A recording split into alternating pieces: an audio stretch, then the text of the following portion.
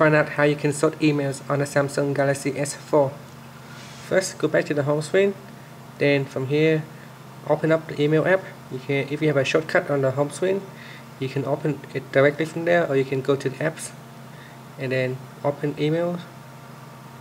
From here, if you want to quickly locate an email in your inbox, you can sort it. So if you tap on the menu key at the bottom here and then tap on sort by, from here you can choose to sort by the most recent emails or the oldest one. You can choose to sort by sender, read or unread, star attachments, priority, subject. So choose one of preferred option. So the default is it uses the most recent, so your email is sorted by the recent email. So all the newest email will stay at the top, and the oldest one stay at the bottom. And then just press on the home key to finish. Thank you for watching this video. Please subscribe to my channel for more video tutorials.